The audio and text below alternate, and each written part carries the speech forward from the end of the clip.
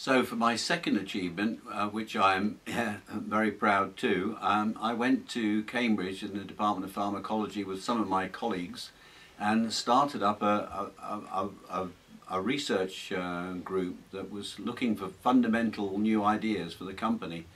I was fortunate that Richard Sykes had this idea that I might start up this group, and he was prepared to put in at least £10 million into the effort, and I was very pleased that Alan Cuthbert, who was the Professor of Pharmacology, was very keen to get some industrial people into his department.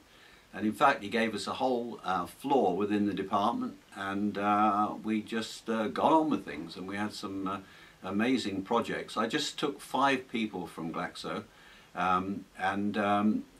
we didn't need more, because the whole idea was that we would get PhD students and postdocs in who would provide the lab work and the new ideas and everything else.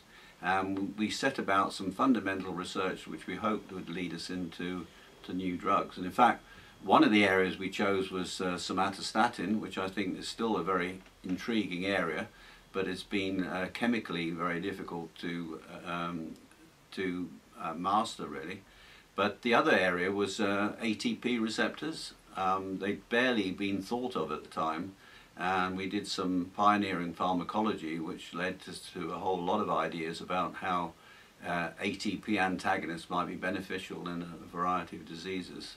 And more recently I've actually been working with a company called Afrin, who are actually pioneering some of the work we would have liked to have done at Glaxo, but I think it was quite difficult, really, working at Cambridge, to come up with ideas and then transplant them into the bigger company, which already had its own projects and was not overly receptive.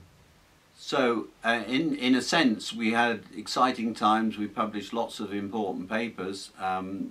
All the PhD students did terrific projects, had some great postdocs, and we had a great time, but we didn't actually discover drugs for Glaxo, which was probably would have been the ideal scenario.